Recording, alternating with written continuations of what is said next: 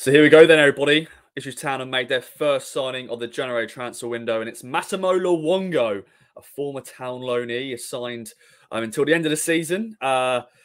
Returns after a brief loan spell back in 2012 from Spurs. Andy Warren's joining me to react to this news. Andy, your thoughts on this one? Massimo, 30 years old, experienced midfielder, was at Sheffield Wednesday last season, was at Middlesbrough this season for a short-term contract. But that's gone. Free transfer. Overall thoughts?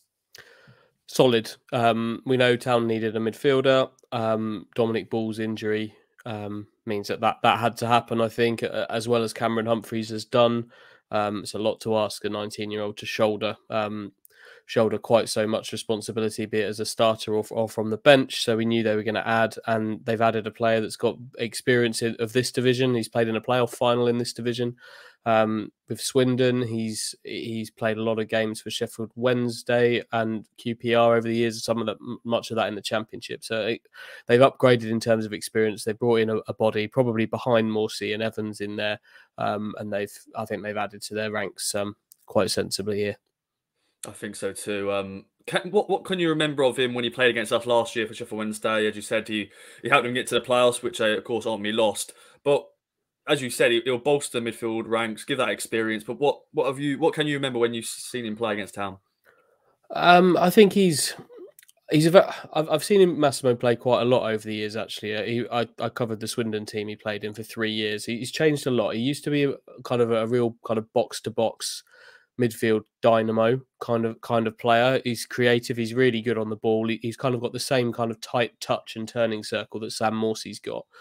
But as the years have gone on, there's been some knee injuries which have caused him an issue, and naturally players change over the years. Now I'll describe him more of a facilitator. Now he maybe not quite got the physical stature of Dominic Ball, but he does have some of the attributes in terms of breaking up play, facilitating others, allowing those ahead of him to get forward. And if you talk to people at Sheffield Wednesday, they'll probably tell you that he was when he was able to play, he was very important for Barry Bannon in kind of freeing up Barry Bannon to be the creative player that we know that he is, and Luongo's important to that. So at Ipswich, I could see him as something of an Evans understudy potentially, much like Dominic Ball was really, someone that can come into the team and free up others. So if he's there, it would give Morsey the license to maraud forward a bit more, like we've seen him over the last year kind of develop into his game.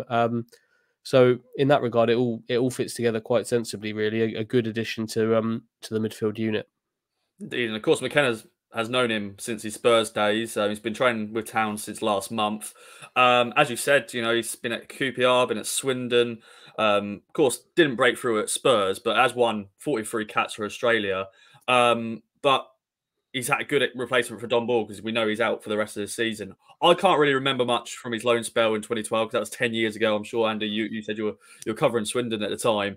But overall, this is a solid signing, as you said.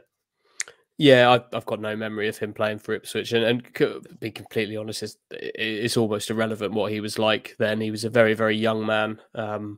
Sort of those first loans that you go out on are as much about kind of just being an adult for the first time and doing things like that.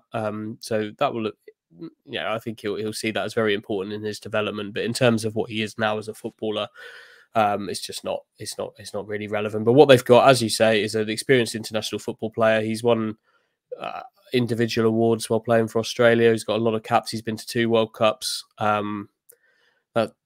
To get him as kind of a squad midfield player is pretty good. Sounds like he's going to be involved against Rotherham as well. He says he's ready to go straight away. So we could get a very early glimpse. Definitely, mate. And to sort of finish off the video, what was your takeaways from his interview? If you have watched it, if you haven't, I'll just put you on the spot. And also, number 25. I know you like your shirt numbers, squad numbers. You happy with that number? 25 is fine. He would have wanted number 21. That's a special number for him. That's his number that he's always played in for Australia. He's got it tattooed on his arm. So 21 would have been nice for him. That wasn't available to him. So what do I make of his interview? It's a player that I think he sounds like he's ready to go. He's hungry to be back, excited to be back. But I also think he sounds like he knows his role is a supporting one within this team, and I think that's quite important because if we're being honest, like Morsey and Evans, there's every chance they're the established midfield two for the season. They make Ipswich tick in there, but they do need some support. And if you can sign someone of Massimo Luongo's experience, he's got a really good attitude. He's a hard worker, loves to train. If you can sign someone of his experience that's happy in a supporting role, in a good environment, which Ipswich is, then it's a no-brainer, really. Definitely, my friend. Well, thank you very much for joining me. Thanks, everyone, for watching. Share your thoughts in the comments down below on Massimo Luongo signing for the end of the season. And let's wait for many more, I'm sure, in January. Let's go.